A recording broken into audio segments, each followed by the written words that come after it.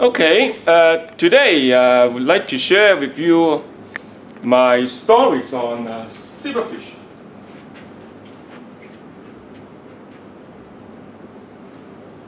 As a top model or vertebrate model in biological and biomedical sciences, this lecture actually has two parts. Part one is on genetics and toxicology, and then part two on human diseases. So we are going to cover this in 2 weeks. And then for week one, we are actually going to have a few different videos. All right, and my name is Ming Chen. I'm at the School of Life Sciences, Chinese University of Hong Kong. So video one today will cover the natural history and phylogeny of zebrafish, and then with the second video we are going to discuss the advantages and disadvantages of using zebrafish. All right, and then video 3 we talk about genome sequence, the progress, and then the genetic studies involved in studying zebrafish or using zebrafish as a model. All right, and then finally I'll tell you more about toxicology and environmental studies using zebrafish, mainly from some of my own research published data. All right. So, zebrafish. Why zebrafish and what is zebrafish? Where is it from? Okay. This is a picture of zebrafish. Zebrafish genus name is known as Daniel Ririo. This is species name. And it was also known as Brachydaniel frankie back to a few decades ago, but right now we confirmed its name called Daniel Ririo. It's actually in carp species. Carp is the Leifor. Okay, so in the genus of Cyprinus. So it was also known as Cyprinus trapaleo. Okay, and also Cyprinus ririo, Daniel lineatus. One of the major features of this fish is this what we call the four stripes, the four stripes here going along the dark stripe, in between this white stripe, all the way down from the body to the tail. And also the tail is short, and also you can see the stripes on the fins. Okay, as I said, it actually belongs to the family of carp or Cyprinidae, and also in Cypriniform. All right, and the name came from Brachydaniel, from ancient Greek word brachus, and meaning short, and hyno or hyni is from this Bengalese name for small or look like a minnow, another kind of small fish, commonly known in North America or Europe. So Ririo appears to be divided from a local name or local vernacular name for the species. It means short fish, a small fish. It's actually originated from the Himalayan, up in the mountains. But it's actually not really up in the mountain, and also could be found. The next slide is a map showing the Himalayan on top over there. This is Tibet, and then Pakistan here. We have Burma and also Bangladesh. This is India. And also different parts of India, you can find these beautiful fish. And so you would expect some different kinds of different strains of this fish found in India, or mainly in India, and sometimes in Bangladesh. Male fish is actually having this yellowish color. All right, and then the female fish not that yellow, but you can see a larger belly here. All right, and then again you can see the stripes all the way down to the fins and also to the tails. All right, the male fish and the female fish. The male fish is usually more elongated. And then for the next slide, showing you right now, we can see all these different strains of zebrafish all around the world. And the same thing is true that the number of publications relating to pufferfish is it's been in the rise. All right, so the zebrafish actually came from Southeast Asia, mainly from India and Bangladesh, here in the region. Now moved into Wuhan and Hong Kong, Thailand, or even Taiwan, Australia, New Zealand, European countries, and also in America or in the United States.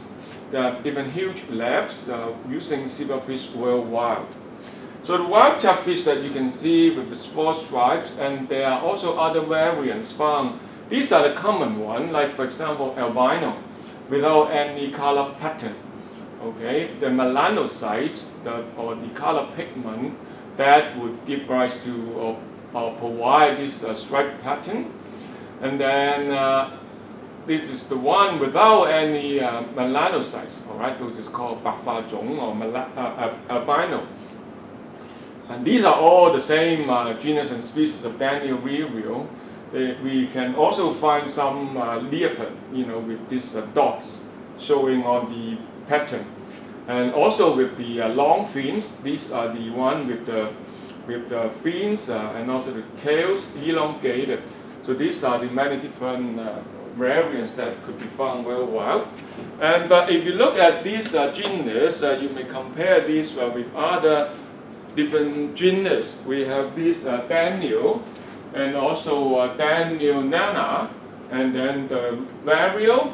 This would be in this group of these different genus are the close relatives.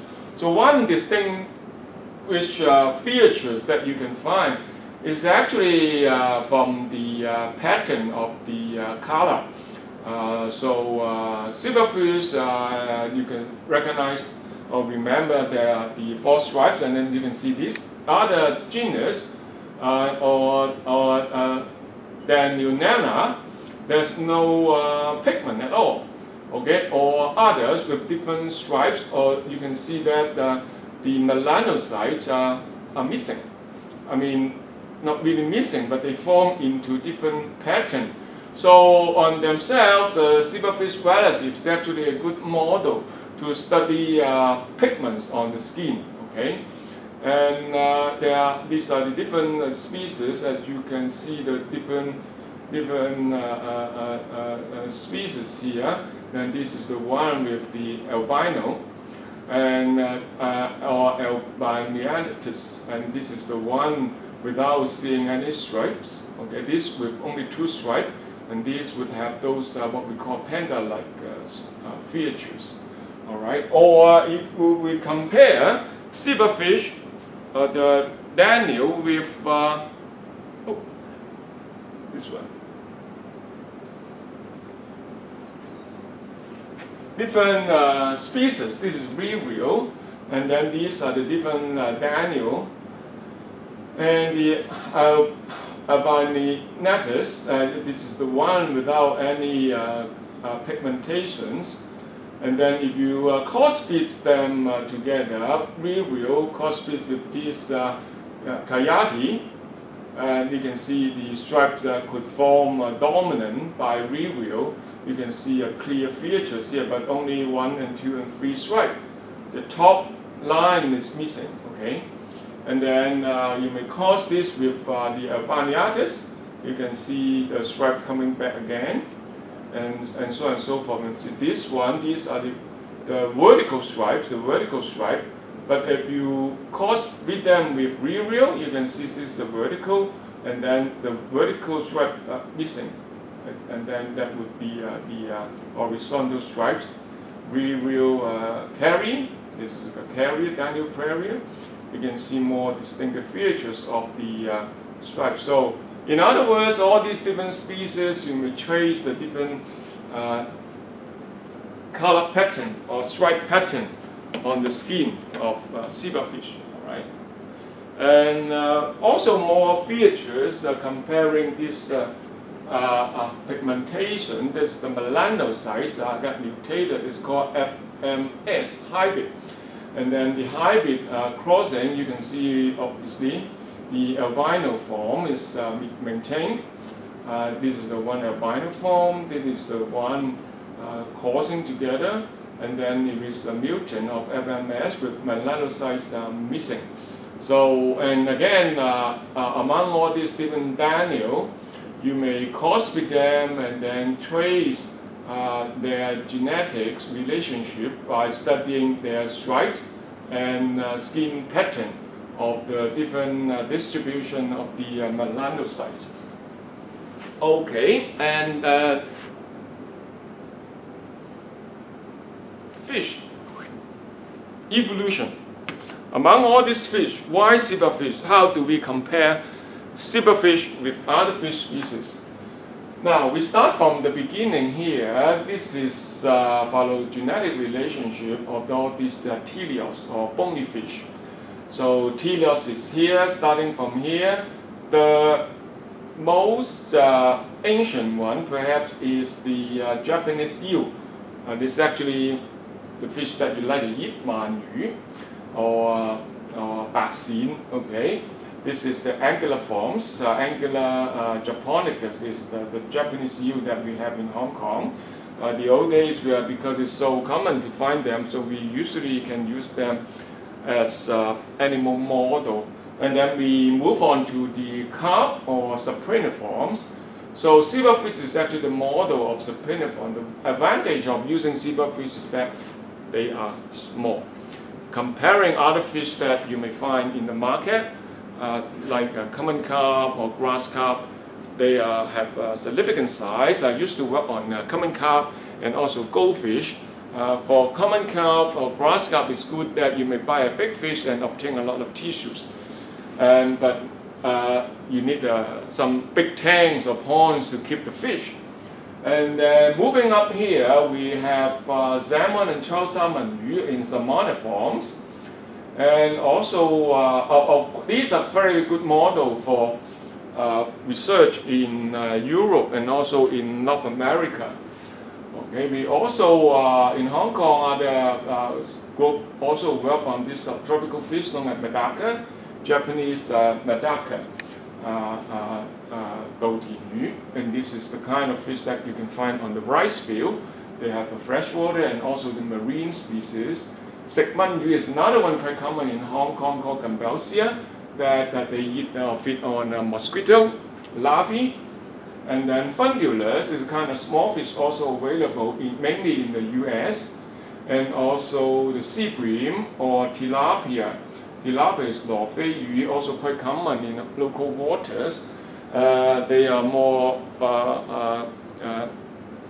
resistant to pollutants. Many could be found in local rivers, including Seng Mun Ho and Tai Po and so on.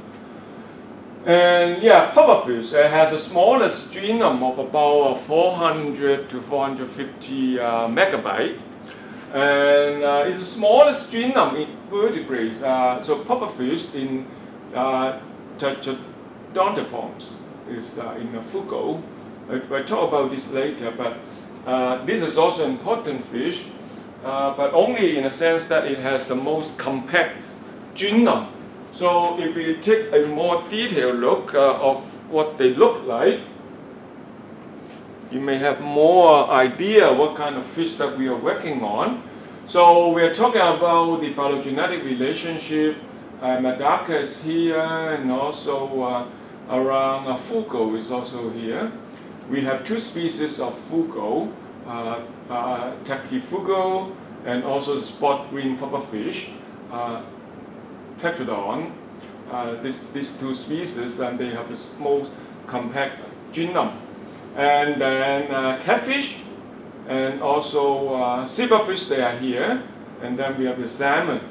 So all the way here, we show you this genome evolution. Around 600 million years ago, we started to have those primitive fish. And then we have hagfish and lamprey, and also sharks and rays. So these are not bony fish. And then we start around 400 million years ago, we started to have these bony fish. We call these teleos, okay? And then in the teleos, 珍骨魚, at the time of around 300 to 400 million years ago, started to have what we call tetrapodization. Tetrapodization is that we can see that these fish, they have 4 sets of chromosomes instead of just 2 sets. Okay, and also quite common in carp. The tetrapodization came out. We still don't understand why we had such kind of evolution, duplicate more genes in genome. Perhaps that's for evolution's sake. And then at the end, down into this fugo, the genome compaction came out. All right, so for the fugo, the genome size become more compact. All right, so these are the different models that we can work on. The trout species also have the tetrapodization, and then suddenly stop. And then all these different fish, they only have 2 sets of chromosomes like us. Another model like free-spine stickleback, quite common in North America, and then the one that we mentioned, the tilapia, belong to the cyclus like mokyu. They are quite common in Africa, and now of course they are spreading around in Taiwan and also in China. And then we also have other models like this hongjiaoyus or plate fish, and also medaka, they are here. Okay, these are all smaller fish species to handle. These are mainly for aquaculture production, and same thing is true for fugo. People do raise them for aquaculture productions and so on. All right. So these are the basic concept what we have about the genome and the fish. And so what's next? We need to know about comparing all these 2 fish species. Quite common. Other than zebrafish, we have, like for example, the trout in salmon, 三文鱼, rainbow trout, 光菌鱼. They could grow up to this big size for 3 years.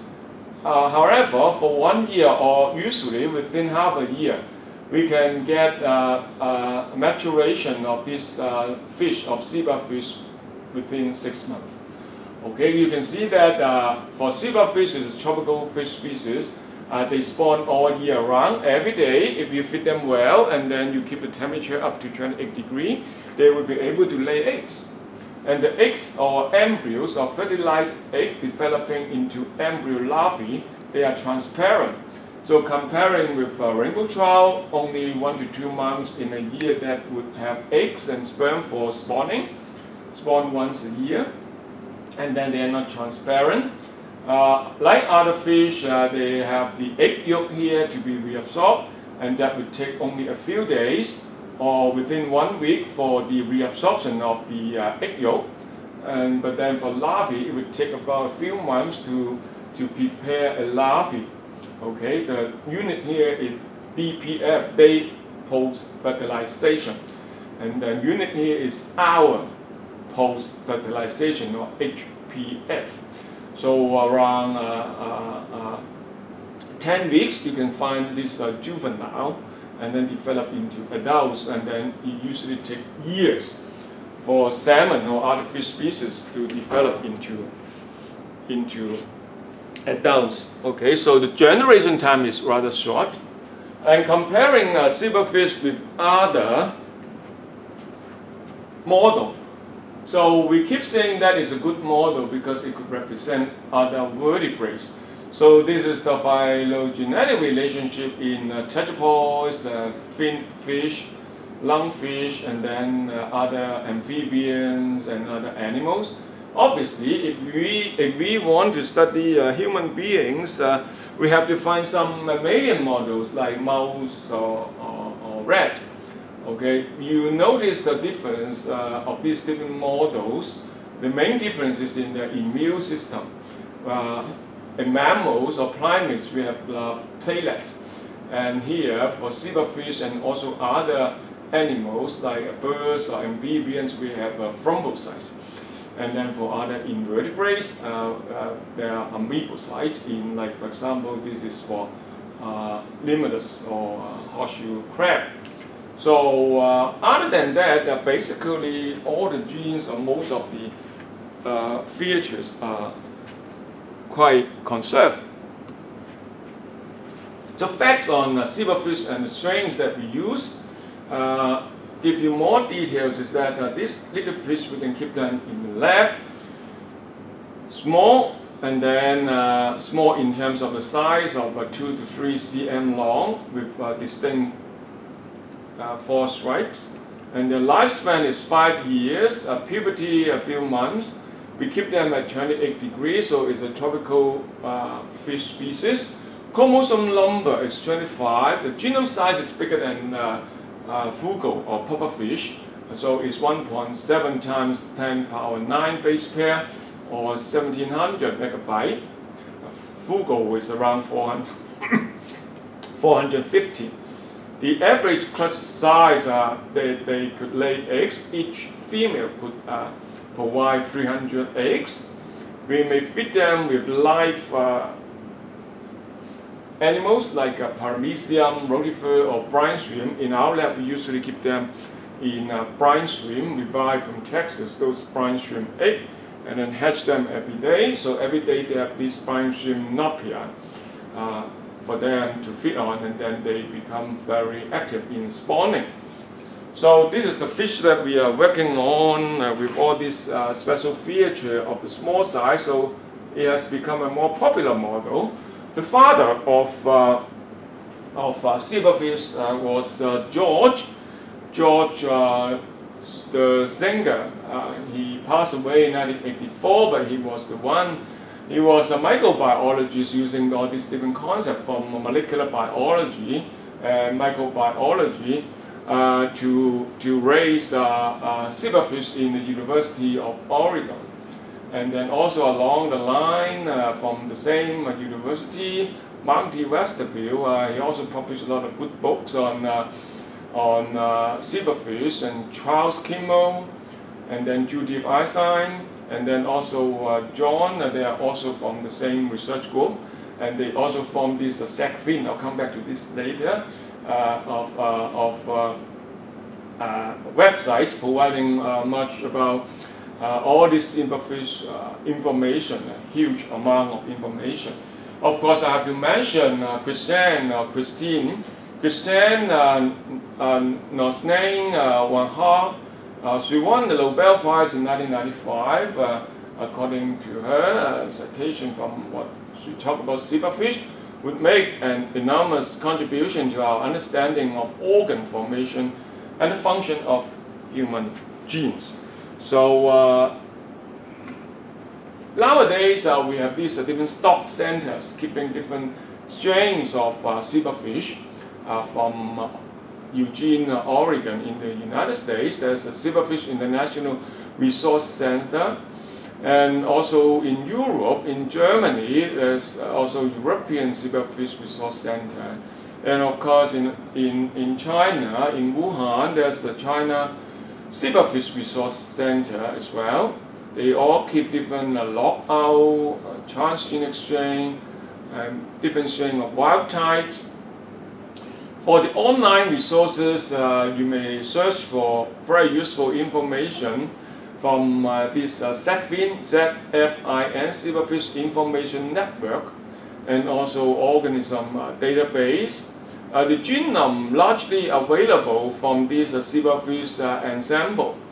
And there are also zebrafish mutation project, and also mutation done by insertion.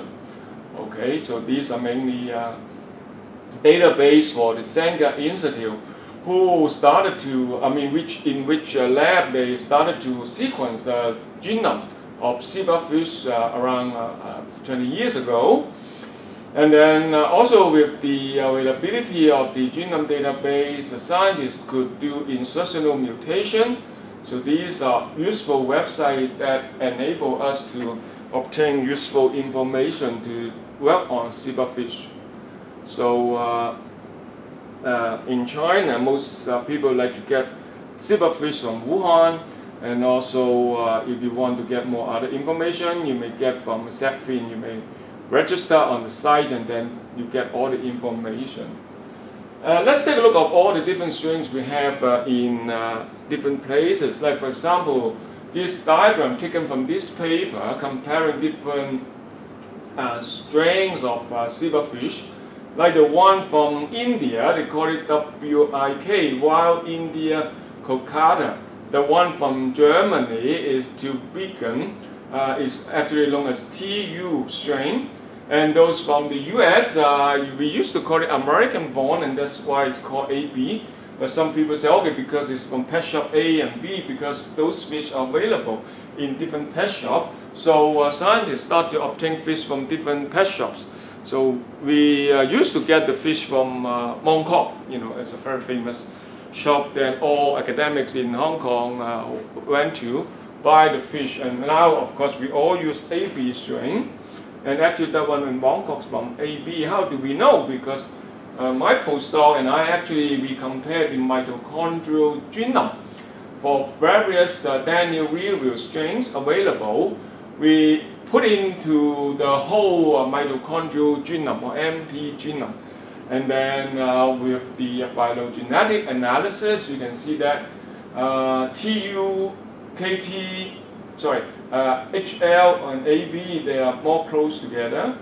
And then WIK, SJD, they're more close together. But basically, their genome are highly likely similar with up to 0.99, or some, of course, with 0.999. But 99% of the genome sequences are the same as represented by the mitochondrial genome. Okay, so all in all, what we can say is that we have a collection of these reliable tropical fish species for all kinds of research. For the different kinds of research in the coming videos, we'll talk about that. And then all strains have a single nucleotide polymorphism, or SNP, but they are almost identical genetically. All right, the different strains like the TU or AB or the one from Mong Kok and so on. From embryo larvae to adults within a few months, and you can obtain a transparent embryo and larvae for developmental studies. Because they are small, we can keep lines in miniature scale. Because they are small, we can keep and obtain offspring, and we can use a small place to handle them. And we can do developmental studies and genetic manipulation because the genome sequence is almost completed. And then there's also a very reliable scientific community to work with. What you need to do is to register in this Zebrafish Zebrafish information network, and then you can get all the information that you want. And then with this, we finish video 1, and then the next video, we'll talk about advantages and disadvantages of zebrafish. Okay, bye-bye.